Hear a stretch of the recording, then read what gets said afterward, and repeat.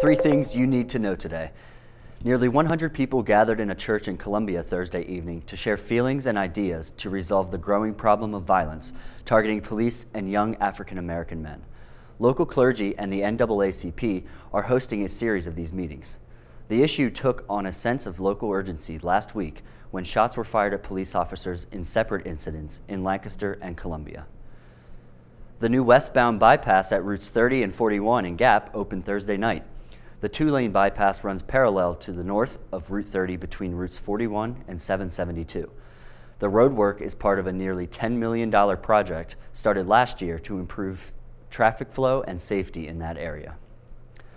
And some free things you can look forward to this weekend. Lancaster Online is hosting its first Lancaster's Got Talent competition Friday at 7 p.m. in the LNP studio.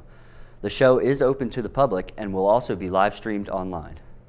Lancaster's third annual day parade and festival began Wednesday and continues through Saturday.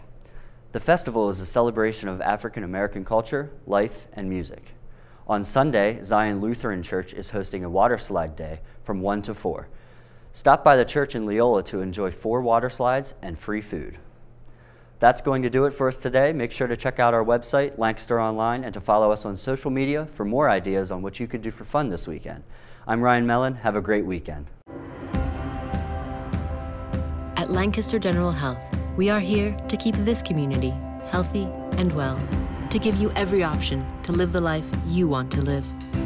That's why we've joined Penn Medicine, Pennsylvania's #1 ranked health system, to bring you local access to the world's most advanced research and one-of-a-kind clinical trials that are leading to one-of-a-kind cures. Your life is our legacy, and to us, that's worth everything.